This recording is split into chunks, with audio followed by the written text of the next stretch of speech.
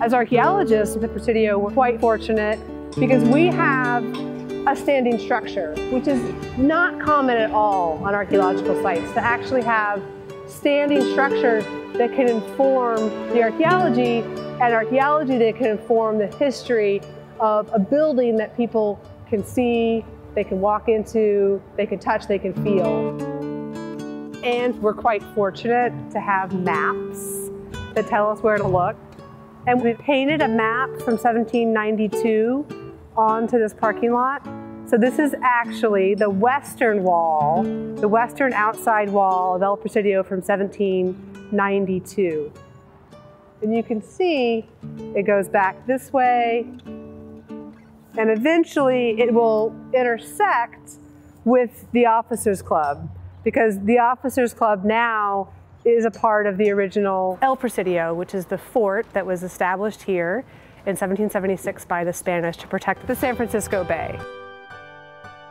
The area that we're standing in right now is actually what would be the backyard, or the very southern end of El Presidio.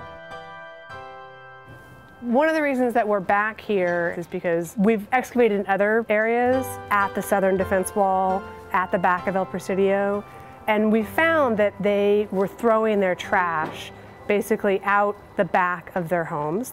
So the number one thing that we find here at the Presidio is roof tile. And that's just because they had to make a lot of it in order to cover a whole lot of roofs. But the other kinds of things are ceramics, pottery, basically plates, bowls, tablewares, etc.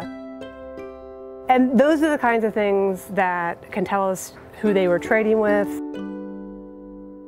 whether they were making things here locally at the Presidio, or whether they were trading more with Mexico, which was the case. Almost all the ceramics from here actually come from Mexico. And from the patterns on the pottery, we can tell exactly what workshops and where those ceramics came from. They also are good time markers. They tell us exactly where we are time-wise. The other sorts of things that we find a lot of are the kinds of animals that were eaten here, mostly cow and a little bit of sheep. But we also find some types of metal. For instance, over at the chapel site, we found a crucifix that had actually been buried at the corner, clearly to consecrate the site, and now we have that object in our collection. So one of our interests is how this chapel site from 1780 connects to our standing building here, the Officers Club, which we think is from about 1812 or so. We've left this open to let people know exactly the kinds of things that we find. And one of the most important things we find is trash, because we are on a military post. At a military post, there are rules for behavior.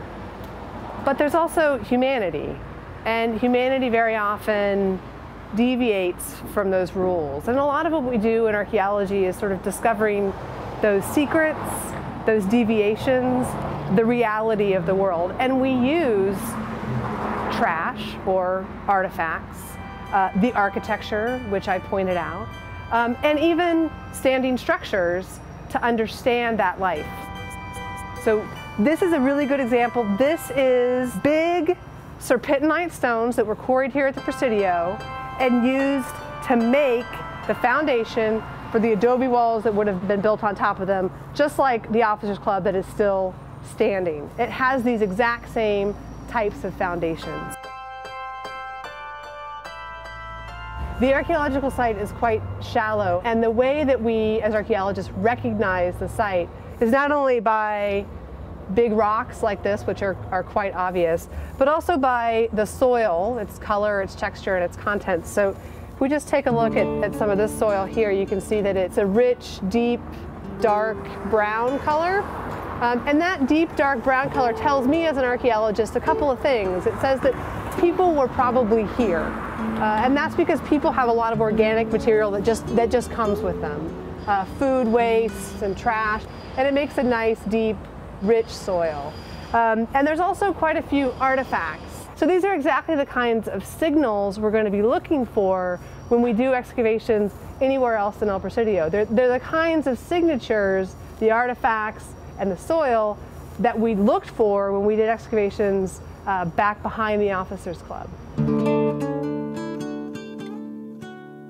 Unfortunately, for our research purposes, we didn't find any Spanish colonial archaeology. What we did find was the first additions onto the Officers Club made after the U.S. Army arrived. At this point, they're starting to really invest in this adobe structure and try to make it look more like a Western United States Army post. What we found was the piers that supported that building, that officer's lounge that was put on the back here. And probably most interestingly, this fireplace here that would have formed part of the back wall and would have had a chimney out of this sort of lounge.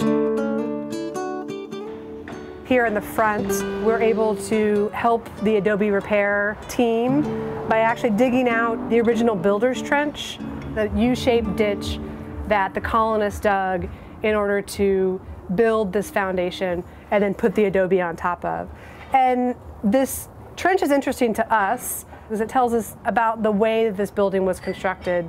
So the Spanish colonists had instructions that came from Madrid and went through Mexico City and then came from San Blas and then made their way up to San Francisco, which at the time was the very end of empire. It was at the very northernmost outpost of the Spanish Empire, and it was at the end of the Spanish Empire. So what we're finding archaeologically is that the colonists often improvised from these plans. There was a standard plan, and somebody in an office somewhere hundreds or thousands of miles away could say, you build it this way, but in the end they had to do it the way that they knew how, and the way that the labor would allow them to do it. So we've seen in a lot of our excavations that what the standard practice was what the Spanish practice was actually here, wasn't the royal decree, which is interesting to us. The other thing about the trench is that we found a little bit of smattering of cultural material in it, including some of the kinds of ceramics that might help us date exactly when this structure was built. We're curious to see how old this building actually is.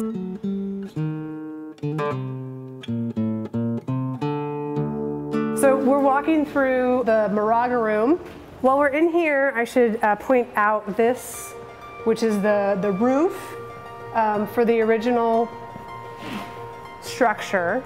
This was just recently taken off of the building, and you can see these pieces of blue tape on it. And on a lot of these they have numbers, which is allowing somebody who's taken this piece of the roof, this roof sheathing off, to put it back on exactly where they found it.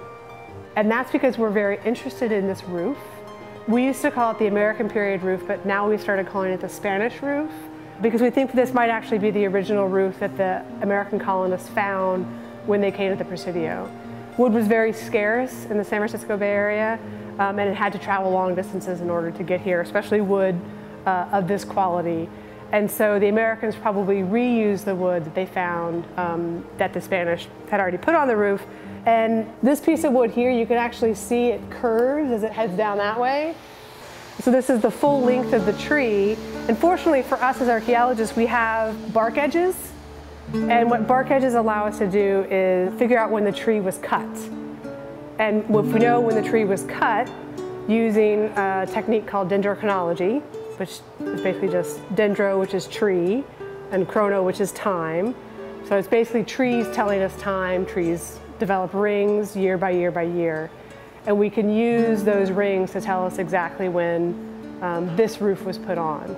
So we can learn a lot more about this building just through something as simple as this, the wood that came off of the roof.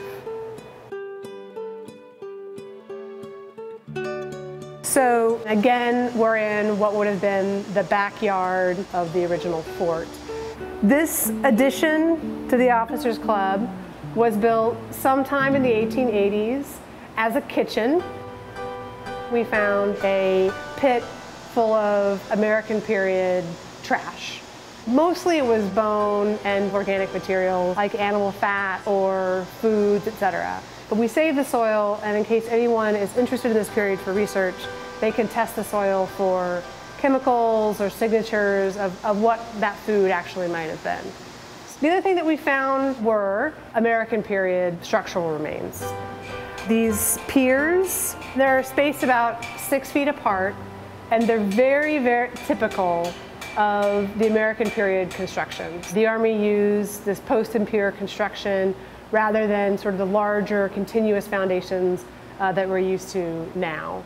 And they mark a level of building construction that we knew about from historical records, but we never actually had tangible evidence of.